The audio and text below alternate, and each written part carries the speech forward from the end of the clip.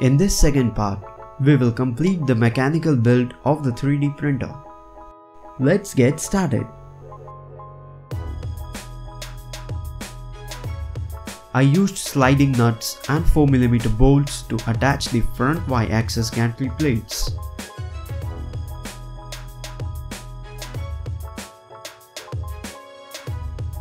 I attached two 5mm bore pulley using 5mm nut bolts to the plates.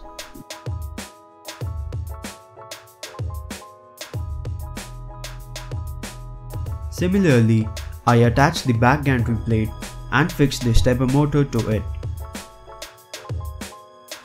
I then fixed the GT2 pulley on the motor shaft and fixed another 5mm pulley on the mount plate. I followed the same procedure for the X-axis stepper motor. Mounted the motor, attached the GT2 pulley to the shaft and fixed 5mm pulley to the mount plates and tightened them using nylon nuts.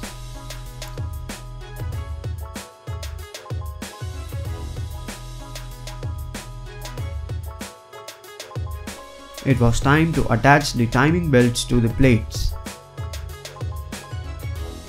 I took the belt, inserted it through the aluminum extrusion and used nylon cable ties to fasten them.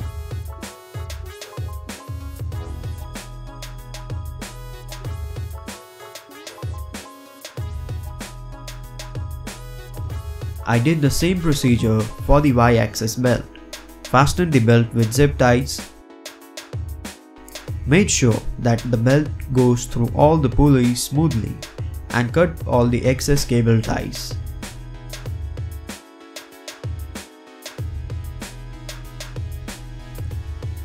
I then fixed the top Z-axis mount plate, attached the Z-axis stepper motor to it,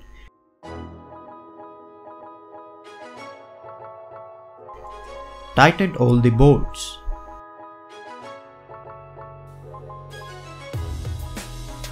The Z-axis rod had a nut which sits on another mount plate on the X-axis aluminum extrusion.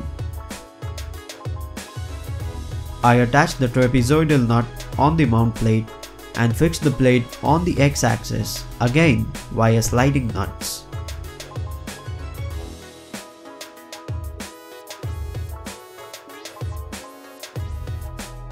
Fixed a 5x8x25mm flexible shaft coupler on the motor shaft.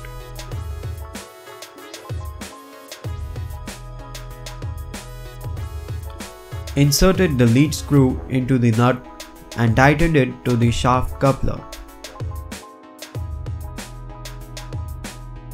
Also tightened the loose mount plate and made sure that the shaft rotates freely.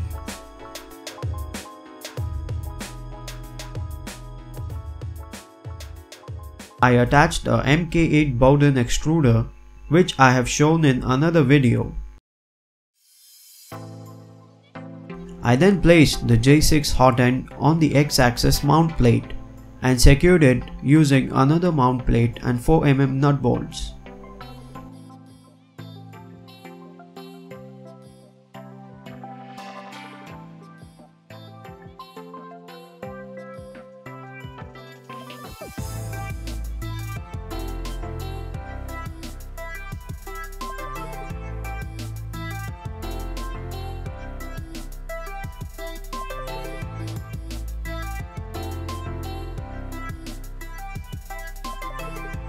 It was time to fix the heated bed and glass plate on the Y carriage. But before that, I attached the thermistor on the heated bed with heat resistant Kapton tape.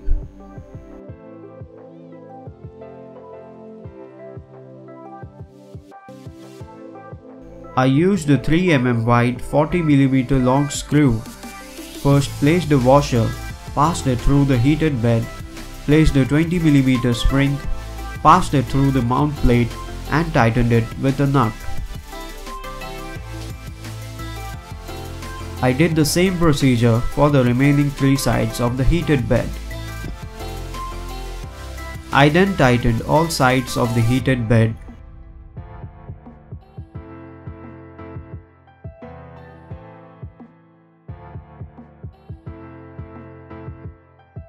and finally placed the borosilicate glass bed on it and secured it with stationary clips.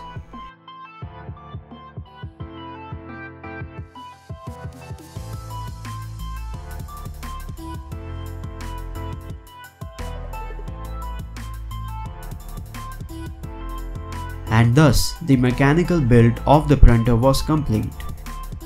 Please don't forget to like, share and subscribe if you consider supporting me.